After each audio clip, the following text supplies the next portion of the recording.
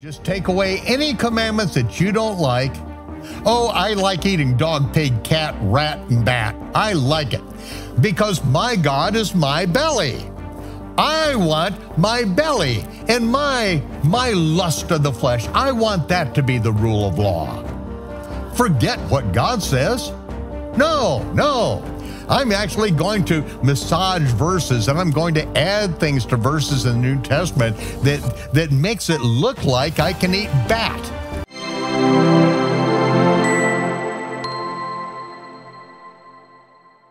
Let me not get ahead of Paul in this detail, because concerning spiritual matters, brethren, I would not have you ignorant. You know that you were Gentiles.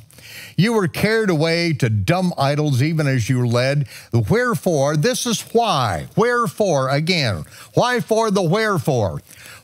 That is why I give you to understand. I'm giving you this so that you will understand, so that the rivers will flow together, so that you can comprehend these spiritual matters that I'm going to be speaking of.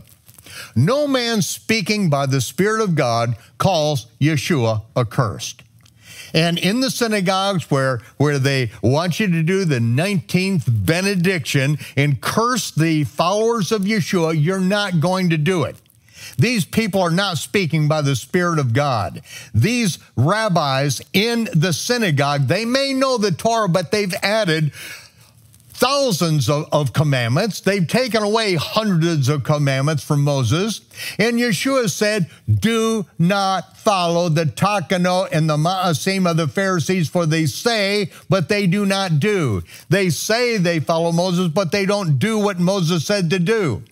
If you want to go into the synagogue and learn the Torah, because it's read every week in the synagogue, and this is what James said, and this was readily available. Gentiles could always go into the synagogue if they fit the parameters of, okay, you leave behind your pagan sun god worship, you leave behind your sexual promiscuity. We don't want you bringing your diseases in, which is ervile matters, anything sexually forbidden. The man with beast, man with man, sodomy. All right, if you're going to keep doing that, you can't even come in the synagogue. We don't want your diseases. Man with beast, that's where measles, that is where AIDS came from. Man having intercourse with apes. That's where this comes from originally. With the measles, with camels. No, if you're going to do that, stay away. We don't want this contamination. If you're eating animals that are strangled and still has the blood in it, or if you're eating blood, or if you're eating abominations, no, you don't even come in, all right? But if you really are turning to God, and the foundation of this is the teachings of Moses. If you're turning to God, then show that you have repented, and then you can come in. And so, all right, you come in and the Torah is read, but understand this, that the Pharisees are adding to and they are taking away from the commandments given to us at Mount Sinai.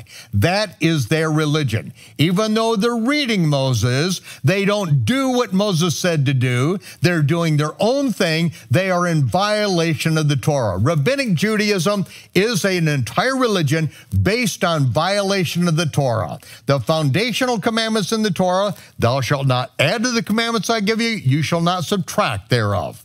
Now, basically, all of Christianity is a false religion, a man-made religion based on negating the commandments of God. Oh yeah, we're all under grace. We're all under grace. Grace is not the license to violate the Torah. Read the New Testament.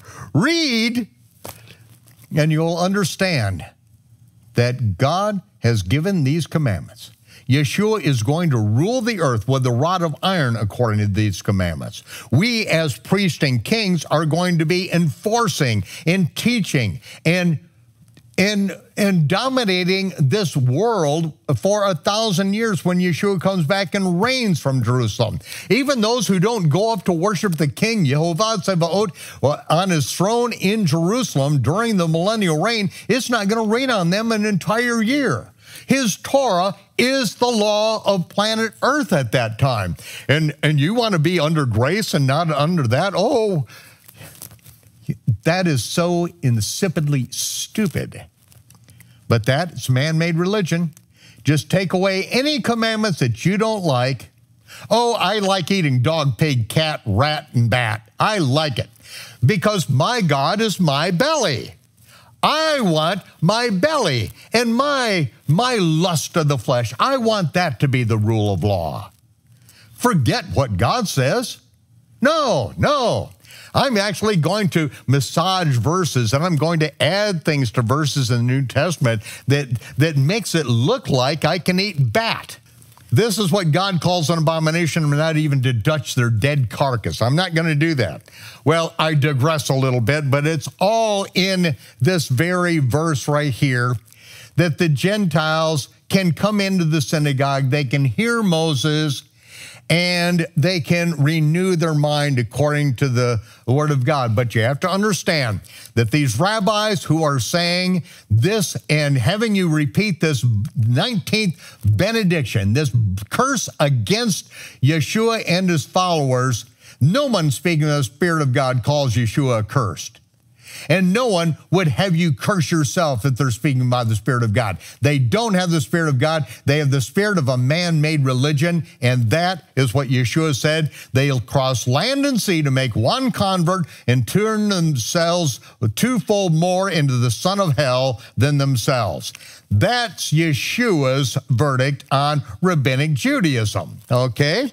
So you need to understand that. They're to be respected like all people are to be respected, but to understand that when they speak of Yeshua, not as Yeshua, but as Yeshu, as he whose name shall be forgotten, may his name be blotted out is a more literal English translation, but they say that acronym Yeshu because it is an acronym, which means may his name be blotted out. If they're saying this, they're not speaking by the Spirit of God.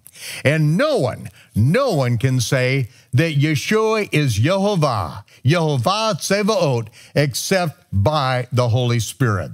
You have to be able to put the scriptures together from Genesis 1:1 to Malachi through the end of Malachi and Zechariah, and then to understand that what Peter is saying on the day of Pentecost was that God has made this same Yeshua, whom you crucified, who he is raised from the dead, both Yehovah and Messiah.